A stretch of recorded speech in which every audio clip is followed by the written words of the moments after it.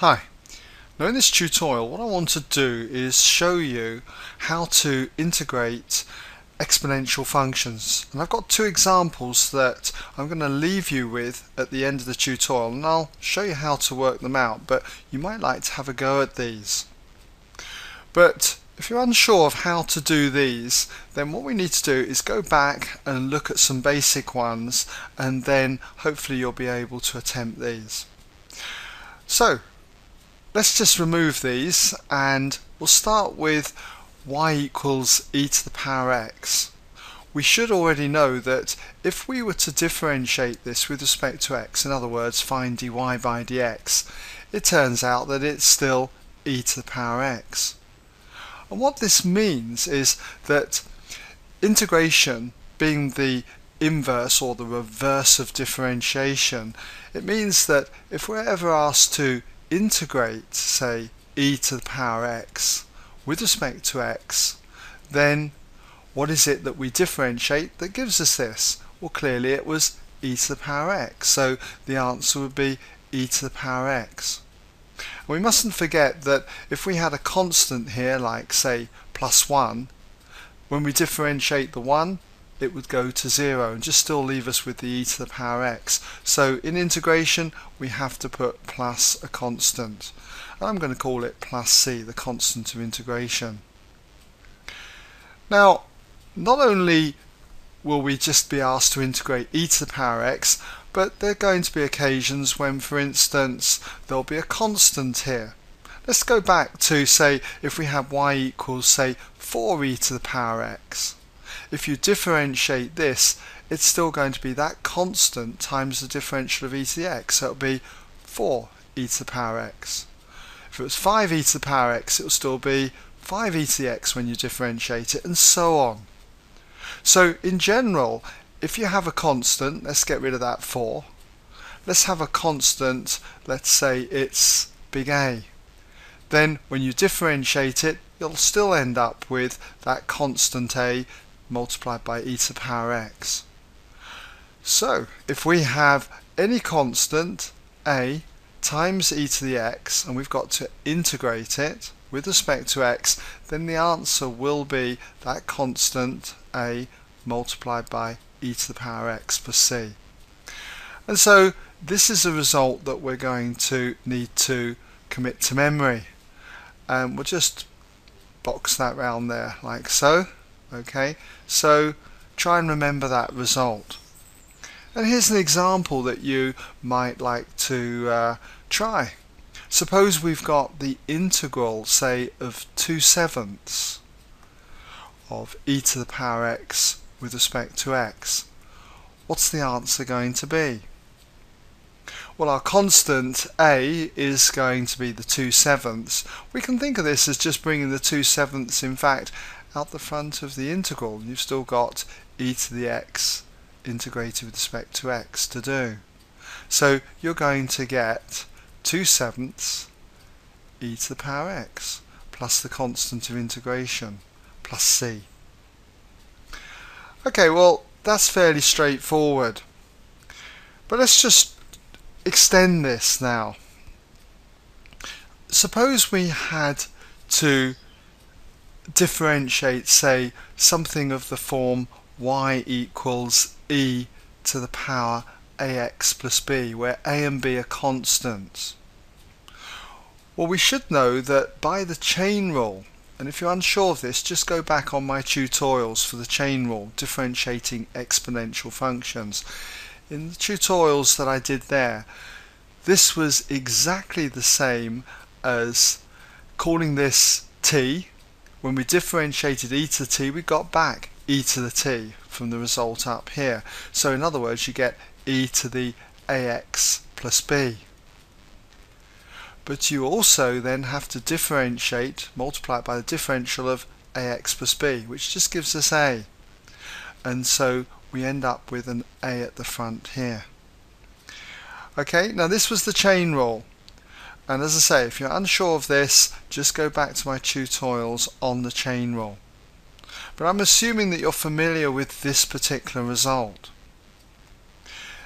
And so that means that if we're ever asked to integrate anything of the form a e to the power ax plus b,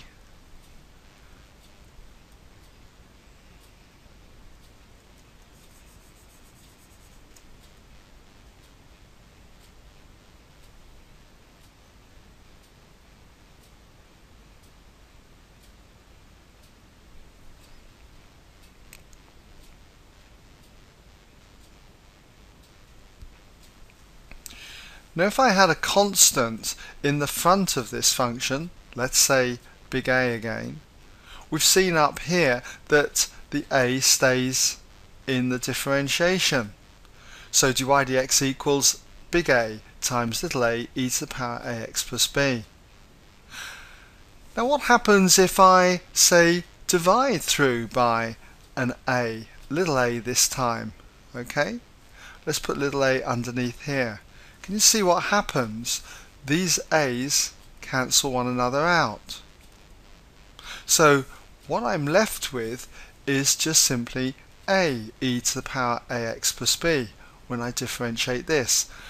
So what this means is that if I ever have to integrate a e to the power ax plus b, what was it that I differentiated that gave me this result?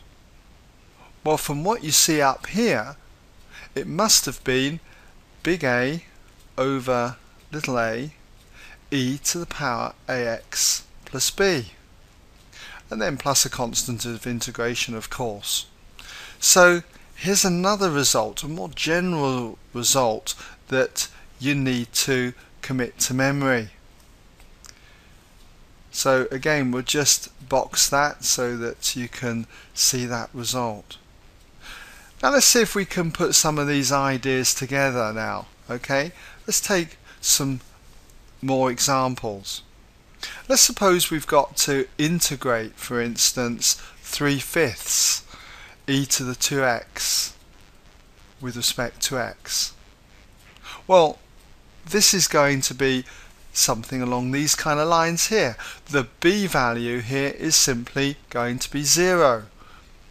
Our a value is the 3/5. The little a is going to be the 2. So when we're doing this, we're going to get the constant 3/5, and then we just need to multiply by 1/2. Remember, this is e to the power ax, and you get 1 over a at the front here, so that's going to be 1/2, and then e to the power 2x, and you've got your constant of integration plus c. So we just tidy this up now, and we've got 3 over 10, 3/10, e to the power 2x plus the constant of integration. And here's another one. Bit different. We're going to have 4 over 3 e to the power 5x. Our exponential function now is in the denominator, the bottom of the fraction. But let's not panic over that. What we've got to do is think of this as 4/3 multiplied by the integral of 1 over e to the 5x. But 1 over e to the 5x, we bring the function up to the top and then write that as e to the power minus 5x. Remember your negative power rules for indices, and that's integrated with respect to x. So what we've got here is something of this particular form. The integral of e to the ax plus b just turns out to be 1 over the little a e to the ax plus b. Our b value is 0 though, and our little a value is minus 5. So if we integrate this, we've got the constant 4/3, and then we do minus 1/5, we multiply it by minus 1/5, and then e to the power minus 5x plus c. And what does this reduce to? Well, we've got 4 times the minus 1 is going to be minus 4 over 3 times 5 is 15. Minus 4 15ths, and then this is being multiplied by 1 over e to the 5x. That's what e to the minus 5x reduces down to, 1 over e to the power 5x.